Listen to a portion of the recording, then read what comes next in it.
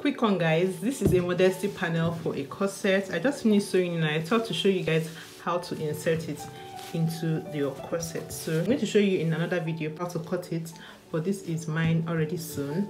It's 2 layers of fabric. You can interface this if you like, just to give it more structure, but this is fine for me. Over here I have my lining piece.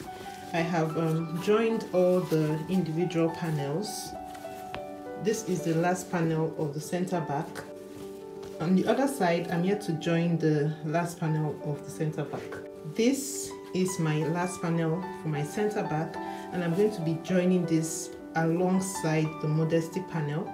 The first thing I'm going to do is to place the right side. Okay, I'm calling this the right side because I have my top stitch going on this side, facing the right side of the lining as well, as you can see. Making sure I give some space here for my allowance. I'm making sure that I follow the dot line, making sure that they align, because I used the last panel to cut out the Modesty panel. So once it is aligned like this, I'm going to go ahead and then place this over on this side, just like this. So I'm going to run my stitch all the way.